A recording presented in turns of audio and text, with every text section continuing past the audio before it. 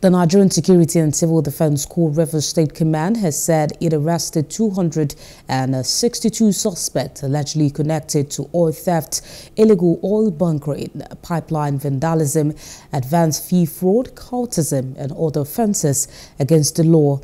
The NSCDC State Commandant Oge Michael disclosed this to journalists in Port Harcourt while recounting the achievement of the command in 2022. The commandant said between January till December, it arrested the number of suspects convicted 38 in 21 convictions in the court. Oge further stated that the command will ensure a stronger synergy with all security agencies in the state to forestall any criminal tendencies. As far as bunkering is concerned, the bunker activities in the River State have reduced by no less than 90% since I came here. Before, we used to have black smoke, and what is responsible is the synergy among security agencies are coming together to fight bunkering.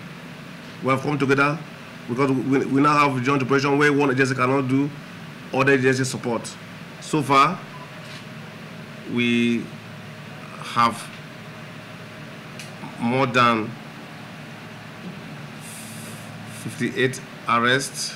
We have about 33 convictions and 22 convicts.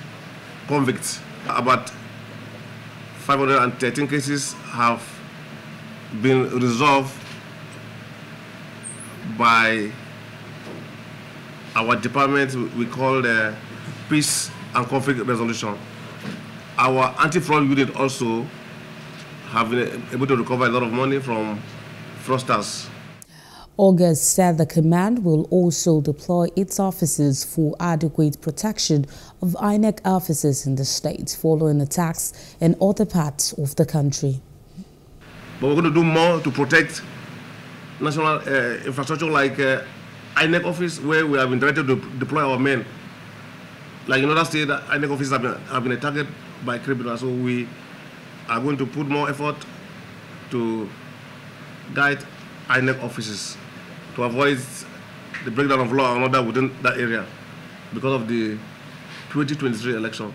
Hello, hope you enjoyed the news. Please do subscribe to our YouTube channel and don't forget to hit the notification button so you get notified about fresh news updates.